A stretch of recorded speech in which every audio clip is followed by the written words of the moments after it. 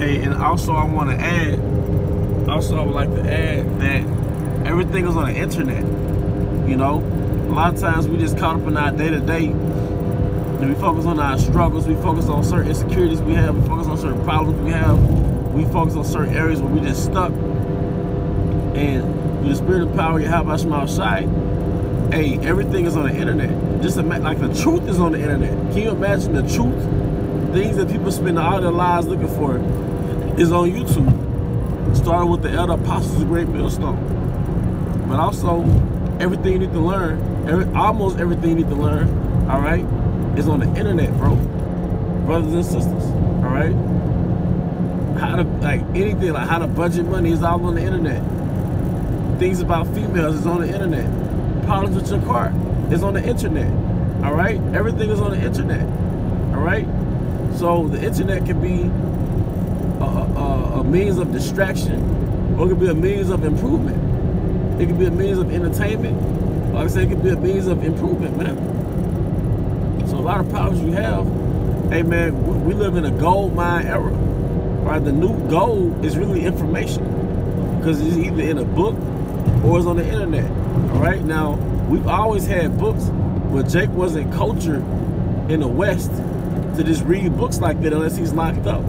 All right, I can only assume Jake reads books when they're locked up, but a lot of Jake's culturally don't read. And the scripture says, "Blessed is he who readeth."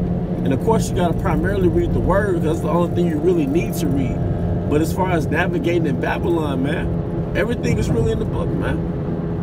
If you want to know the world around you, it's just in the book. It'll shed light on certain things you're going through personally. It's in a book. Like self-improvement, hey, that's the best tool you can have, you know? So look, hey, with that, you know, like I said, everything is on the internet. I believe in the 1800s, we had something called a gold rush, where everybody would move out west for the pursuit of gold, all right? For the pursuit of gold. But the new gold is information, because it's in the palm of your hands. The information is in your phone. Like how they say Google is your friend. Like, even if it's something you gotta pay for, it's probably no more than $10, $20 at the most, as far as the information. But that's going back to the first lesson I just did. That's part of investing in yourself. If you have to read this book to advance your game in life, read it. All right? Drop your ego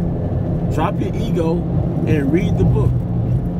Read this book on how to improve, man, because like I said, we didn't come into this truth and become perfect. We came into this truth to be perfected. And like I said, a lot of problems you have, a lot of things that linger in your mind, a lot of those things can be solved, well, primarily from the scriptures. Because the scripture says, none of these shall want her mate, meaning that you don't have to pair the Bible with like another religious book, man. But there's always tools of improvement, man. You can always improve yourself and learn new things, man. All right? With that, I hope you brothers and sisters will edify to the next time. Shalom.